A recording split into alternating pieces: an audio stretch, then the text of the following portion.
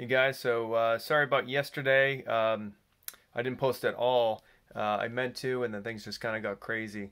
Um, Nothing too, you know, emergency or anything like that. Just kind of the day got away from me, and it seems like everything's lots of things fall on Thursdays for some reason. I had a board meeting at night, um, so we are at Friday, a little past 11 on the East Coast here. I may continue this into next week. We'll see how I feel and just, again, the feedback from you guys. But I have a bunch of questions here from BuonoB. I should probably find out your first name. Appreciate all the questions. So, how do you manage yourself as a one-man shop? Do you have tricks for making sure you don't allow yourself to get distracted?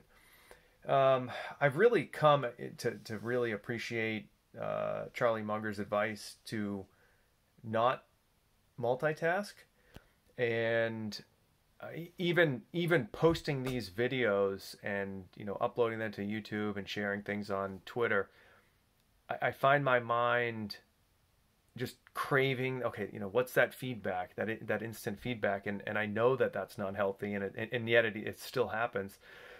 So minimizing distractions, knowing yourself, I think is key too. So if you have more energy in the mornings versus the afternoon, if you have your kids' schedules or any kind of other, you just kind of have to work with what you have.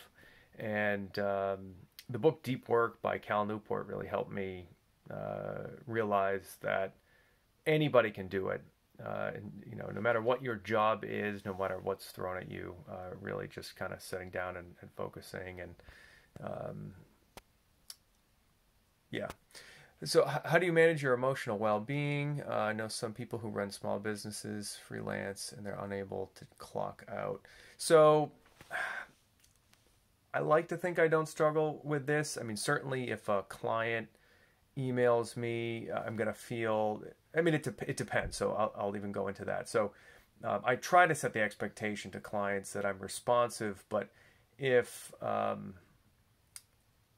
also I don't want to be, I just set the tone or the example that I won't be responding to emails at 9 o'clock at night, 10 o'clock at night. Because what I do for them, it's so important that I have that focus, that it would actually be serving them, not serving them, by doing those things. Now, if an emergency comes up for whatever reason, all my clients have my cell phone number. I mean, I'm always available if it's that emergency. But generally, I mean, I don't know why that would be the case. But I mean, I'm fortunate to have a wife that's supportive, and she, we have our routines, and we have the kids, and that I want to be a better dad. And the anti example from Buffett, like I don't want to ignore my family to build the business. I mean, some of that happens from time to time, but not to the extent that Buffett did, becoming so myopic. You need that disconnect, and I'm still working on it. I mean, it's by no means perfect. How do I differentiate myself from other managers? How do you pitch yourself to clients, and why you? Well, I'm still working on this, right? So, I mean, I like to think that I have a differentiating factor, having grown up in a family of small business owners, been around business my whole life. I spent a decade in commercial credit lending to businesses, so I see the risks first. I've seen a lot of different businesses. I like to think I have sort of that keystone to all of this, which is the temperament part of things, where I know I'm probably at best an average analyst, let's call it that, but I think I have above average temperament. I think that's what really gives me an advantage. But of course, the thing I also struggle with is, how do I communicate that to the world?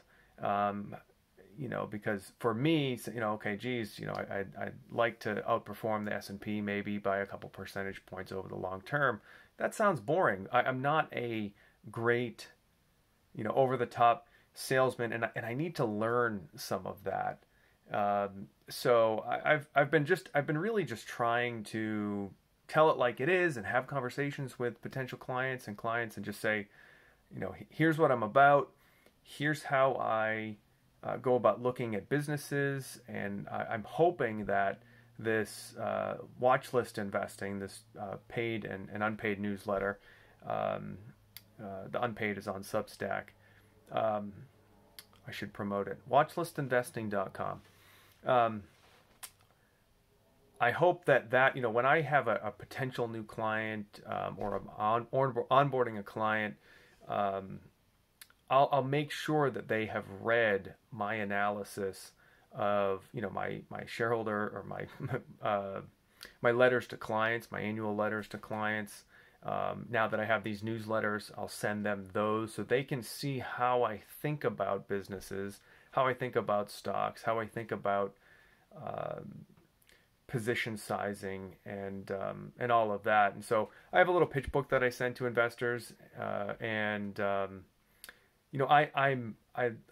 like to think that I can use my size to my advantage. So I don't have any mandates in terms of, oh geez, I need to be boxed in and I can only buy large cap, small cap, mid cap, value, whatever it is, all these other things that Wall Street tends to dice up the investment landscape. I don't have any of that. I can just go where the value is, and that leads me into all kinds of different directions. But why intentionally shrink your investment universe? So I think I have some advantages. I think I've done well by the clients that I have, and I hope I can communicate that to potential new partners as well.